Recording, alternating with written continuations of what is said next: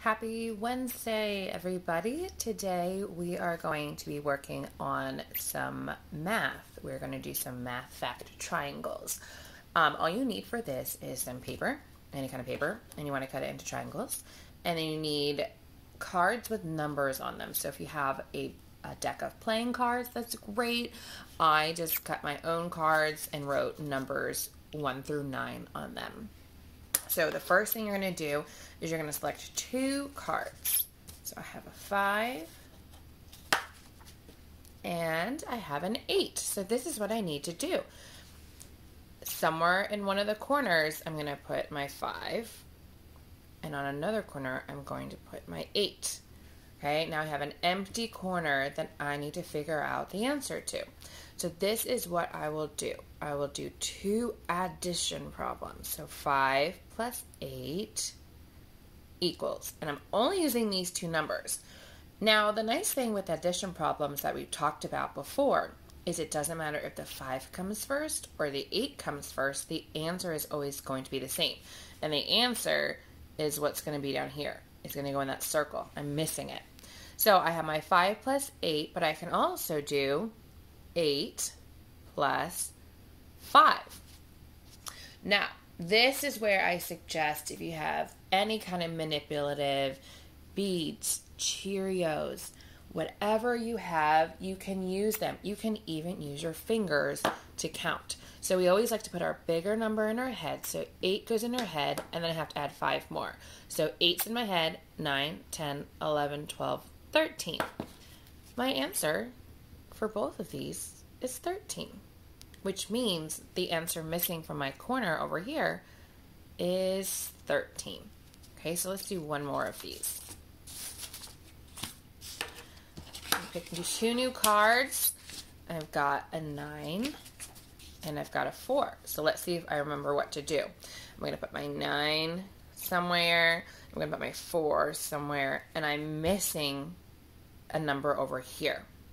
Okay, so I can make 9 plus 4, and I can make 4 plus 9. I'm going to put the bigger number in my head. 9 goes in my head, and I need to add 4 more. So 9, 10, 11, 12, 13. 13 is my answer. And 13 is the number that needs to go in this corner. All right, now, if you really want to get tricky, like super duper tricky, we can do a little bit of subtraction. I know we've only just started subtraction in school. Okay, so my 1's not very dark. Let's see, 1. But I can show you this. You don't have to do this. It's quite tricky. Oh, a 1 and a 2. How lucky is that? Okay, so I'm going to put my 1 up here, my 2 over here, and I'm going to figure out what I'm missing. 1 plus 2. Well, we're all pretty good, so we can figure out what number is missing is our 3. So my 3 goes in the corner. Now, if we want to get tricky, we can do subtraction with this.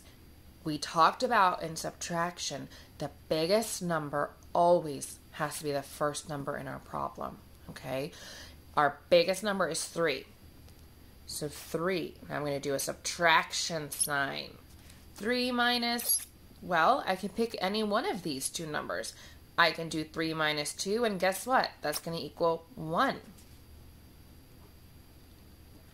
Or I can do 3 minus, I can go the other way around my triangle, 3 minus 1, and that's going to equal 2. Our math fact triangle, boys and girls, all 3 numbers are used. Let's do just one more, and then I am going to pass it over to you. So I've got a 3, and I've got a 6. So I'm going to put my 3 up here, my 6 over here, and it doesn't matter where you put the numbers in the corners. So let's do my addition first. I can do 3 plus 6 and 6 plus 3. All right, now I'm going to put 6 in my head. You can probably do this in your head without counting. But 6 goes in my head. I need to add 3 more. 6, 7, 8, 9. 9 is my answer. Now, if I want to do subtraction, can you remember which number has to come first? Always my biggest number. Number 9 is going to come first. 9 minus, well, what if I did 3? 9 minus 3, guess what? The answer is going to be 6. Now I can go 9 minus, and the other way I can go 9 minus 6, and the answer is going to be 3. That's it. That's all you have to do with math fact triangles. I love doing this every spring with my students. We have a lot of fun.